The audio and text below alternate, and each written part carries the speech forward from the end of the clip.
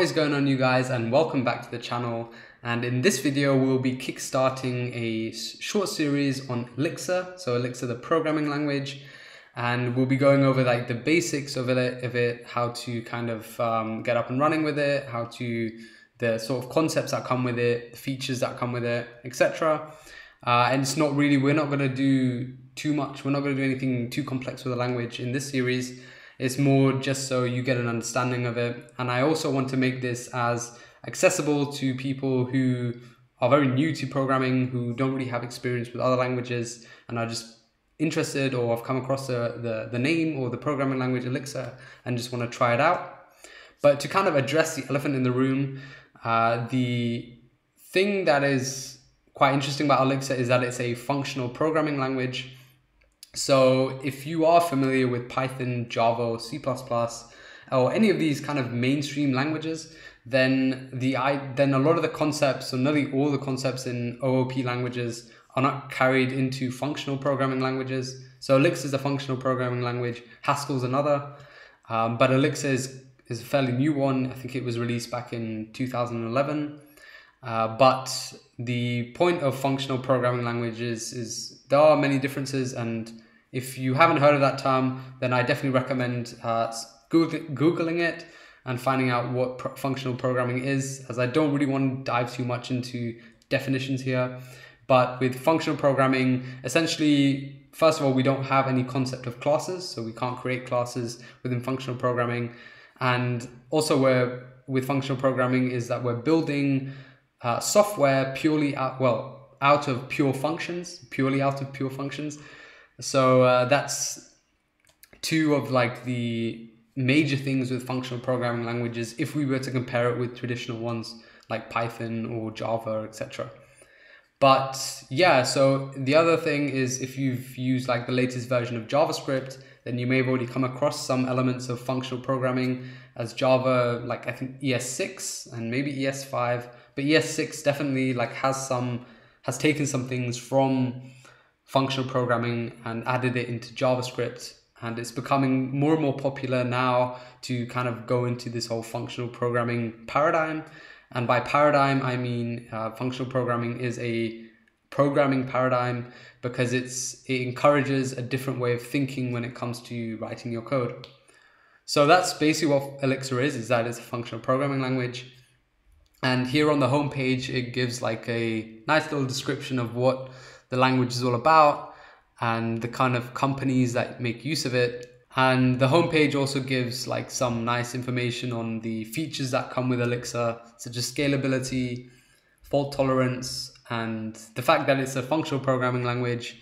And it says here that functional programming promotes a coding style that helps developers write code that is short, concise, and maintainable. So I guess it's kind of a promo for functional programming, makes sense. But the other thing that is great with functional programming is that they're very easy to test, because you're basically just building a software out of just functions. You don't have to care about classes, you don't care about any of that sort of stuff. It's mainly just functions. And some other things which we'll get into later on, I don't want to mention now. It's better to just show that through example. But to install it, we can head over to elixir-lang.org/install.html, and you have these distributions, so pick the one that's relevant for you. Mine's macOS, and it's very, very simple to just install Elixir. In fact, I think it's definitely one of the easiest installations when it comes to a programming language, in that you really don't have to do anything, you just have to run these commands. So you can run brew install Elixir. So over here in the terminal, if I just add some room, it's basically just brew install Elixir, and you can hit enter and it'll get going. If you're on Mac OS, you have another option which is sudo Mac ports. I've already installed it, and it was a delightful experience. There's no extra setup that you have to do. And then you have the Linux distributions. So if you're using Ubuntu, then you have these kind of options. Oops. And finally, for Windows, as Windows is kind of infamous for installing languages and kind of all the jargon or bureaucracy even that comes with it, with Elixir it's very easy. From what I've read, you just have to download the installer, run, like as it says, click next, and then voila, you have Elixir installed. You don't have to do any path configuration or anything like that. It's just straight install. But that's really it. That's how you can do it. And if you're using Raspberry Pi, or if you're interested in adding Elixir to Docker, then you can always do this as well. But yeah, that's really the installation. Now we'd go ahead and look at how to create a Elixir project and writing our very first Hello World application. So once you've installed it, you can go over to your terminal, and just to check that you've installed it properly, you can type in elixir-v, and you should get a message like this along with the version of Elixir that you're using. So in my case is 1.11.4. So depending on when you're watching this, I guess that may have changed. But yeah, that's just to check that it's working. And we can enter the Elixir interactive shell. So we can type in IEX, if you type that in. And here we can start writing Elixir code straight away. So we can do some basic stuff like 1 + 1, and we get 2. We can do like variable assignments, and we'll get into like how variable assignments work with Elixir. It's called pattern matching, and that's what you would say instead of variable assignment, but we could say a = 1. Now we have that. And if you hit A, we can, we get 1 as a return, but that's really that. And to kind of leave it is Control A and then abort. I'll just clear that. Oops. And to start the project, or to create a project, so move into the directory that you're in, you can type in mix, new, and we'll be creating a to-do list, command line to-do list app. And yeah, like I'll explain how that will work over the next few videos. But right now, you want to name it to-dos. And if you want to name it after the folder that you're in, so I'm in like this directory, Elixir series. In order to name it after that and to create that the project inside of it, you just have to click dot and then hit enter. Otherwise, we'd stick with to-dos like so. And then you'll get all this, creating readme, git ignore. So it comes with quite a few nice things like the readme and git ignore. It comes with like our library, and this is where we'll be writing our code, and like a test folder as well. So now if you click, if you type in ls, you'll see this folder here, to-dos, and we can move into to-dos. And here you'll have like your files and folders. And to get into VS Code, I have like code and then dot, and I'll open VS Code within this folder, and there we go. We have our Elixir code and our Elixir project. And one thing I would recommend installing is if you type in Elixir, and if you're using VS Code, I would encourage you to install this, so Elixir Support and Debugger. It's nice for formatting, so it formats it for you, and it does code highlighting, etc. But yeah, definitely recommend it. But yeah, aside from that, we have now the Elixir project. So we'll be writing all our code in here, and it comes with a already like some module. But you can see here this, and I'll just zoom in just to make this more clear. But we see here the def module, and this is where with Elixir, when it comes to writing code, we'll be writing functions within inside modules. So there will just be modules, and within modules you'll have functions.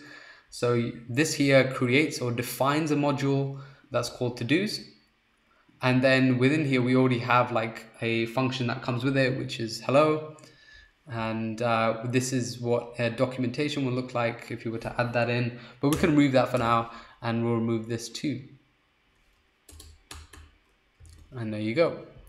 So now that we have this, we can head back to our command line, and let's just clear this. And to kind of get the project running, so obviously we haven't written any code, but to run this project, we can type in IEX dash S and then mix. And there we go, we're back into the interactive Elixir shell. And we now have access to to-dos, like so. And we don't have any kind of methods that come with it, just to-dos.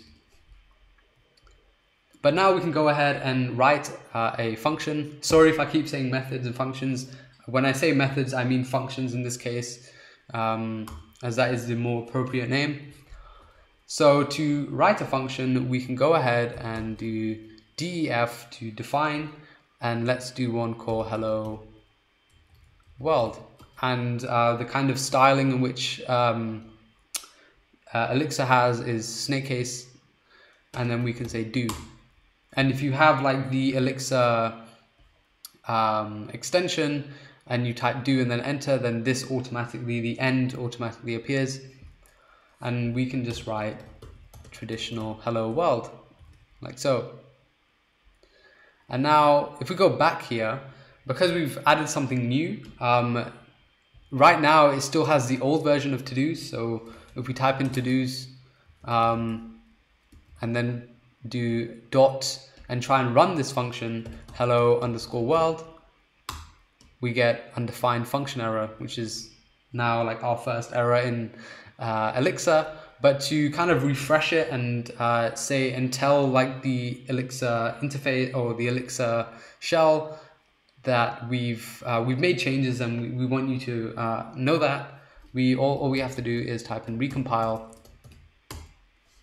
and it recompiles it. So now if we do to-dos dot, and we can even hit tab, so like show us what we have. Mixed project, we won't be focusing on that, but it now knows that we have hello world. So we can type in hello world and we get the return hello world. So if you come from like Python or like an OOP language, then what you usually have is like a return like that. But with Elixir, by default, it returns the last like line of code that you write inside it. So in this case, it's hello world. We could also do something like 1 plus 1. It'll ignore that and just, or it won't return that, it will just return hello world, like so. That's basically hello world working now. We've done that. So all we had to do was we had to enter IEX-S and then mix, and then we have access to our to-dos module, and because of that, we have access to hello world. So now that we have this, let's have a look at how to create lists. I thought about just stopping here. However, I thought it might be a bit short for this video and we could also fit in another part. So with lists, list is basically like a collection of data. Like if you imagine, if you haven't come across the concept of list before, then a list is basically like a shopping list, for example, where you might say apples, oranges, etc. And in Elixir, you just define a list like this. So we could have a list of apples, oranges, bananas. Say we're having a very healthy shopping list. And now if we were to run, so we'd have to type in recompile, because right now if we were to run to-dos.hello world, we'd still get hello world. It doesn't know that we've changed it, so we hit recompile. And already it's getting quite busy with all these lines, and to clear it up, you can just type in clear. And now we can do to-dos dot hello world. And now we have our list. So that's really it. Like now we have our list. We've looked at how to like just return hello world or like a string. And we've also returned a list. So yeah, that concludes this video. In the next video, we'll start building our to-dos app. Right now, it doesn't make sense with hello world and just a list of fruit. But we'll dive into that and show how to get up and running with a more full-fledged application.